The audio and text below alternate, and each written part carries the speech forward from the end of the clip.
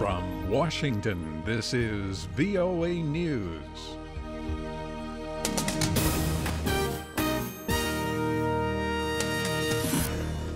I'm David DeForest reporting French fighter jets have launched airstrikes against the Islamic State stronghold of Raqqa, destroying a command post and a training camp. It is France's biggest strike to date, targeting IS in Syria. It comes after the terrorist group claimed responsibility for a series of attacks in Paris that killed more than 130 people Friday night. Meanwhile, French police have released a photo of a suspect who is still at large from the Friday night attack. The suspect is identified as Salah Abdeslam, a 26-year-old man born in Brussels, Belgium. U.S. President Barack Obama is vowing to help France in hunting down the perpetrators of Friday's attack. The U.S. leader spoke Sunday after a meeting with Turkish President Recep Tayyip Erdoğan at the start of the G20 summit in Turkey. The discussion we had today, I think, was very helpful in helping to continue to coordinate the work that we're doing together to help to fortify the borders between Syria and Turkey that allowed Daesh to operate. That's President Obama. The White House says President Obama and Russian President Vladimir Putin agreed Sunday on the need for a Syrian-led political transition, UN-mediated negotiations, and a ceasefire to end the four-year Syrian civil war. The two leaders met for 35 minutes in Turkey on the sidelines of the G20 summit. Egyptian police say 15 African migrants were found shot and killed in Egypt's Sinai Peninsula near the country's border with Israel. Another 8 migrants were wounded. It was not clear who had attacked them. This is VOA News. Lebanese security forces have detained 9 people, mostly Syrians, suspected of involvement in planning terrorist attacks.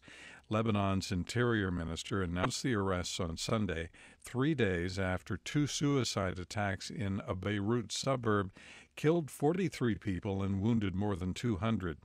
Responsibility for the attack was claimed by the Islamic State group. A Ukrainian soldier was killed. 8 other soldiers were wounded as the result of fighting that took place between government forces and pro-Russian separatists in Ukraine's east. Sunday's shelling took place near the rebel-held city of Donetsk. Saturday, Ukraine reported 5 soldiers killed in attacks by separatists. Myanmar President Thein Sein is promising a smooth transition to a new government. He is apparently trying to allay fears that the military will ignore the results of their recent election. Thein Sein made the promise during a meeting with several political parties in Yangon on Sunday. Pakistan's military chief, General Raheel Sharif, is set to begin a 5-day visit to the United States on Monday. Officials say that pressing issues such as regional counterterrorism and Afghan peace efforts will top the agenda in the meetings with American officials. General Sharif is scheduled to meet with his U.S. military counterparts, as well as the director of the CIA. The two sides are expected to review security and anti-terrorism cooperation. Philippine authorities preparing for this week's Asia-Pacific Economic Cooperation Summit completed security simulations and placed the entire country on full alert a day ahead of schedule. They said the terrorist attacks in Paris prompted them to start the exercises on Saturday rather than on Sunday. A Philippine National Police spokesman said the agency has not monitored any specific or direct threat. Here in the U.S., the National Football League stepped up security inside and outside stadiums as America's most popular sports league responded to those attacks in Paris. The U.S. Department of Homeland Security informed the National Football League there is no known specific threat.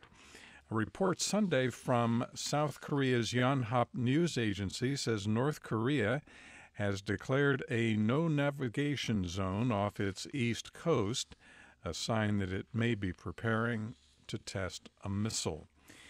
U.S. Democratic presidential contenders are promising a more aggressive fight against the Islamic State group, but in a debate Saturday in Iowa, Hillary Clinton, Martin O'Malley, and Bernie Sanders, the candidates offered few specifics on what they would do. Former U.S. Secretary of State Hillary Clinton cast herself as the most experienced regarding foreign policy. In Washington, I'm David DeForest. That's the latest world news from VOA.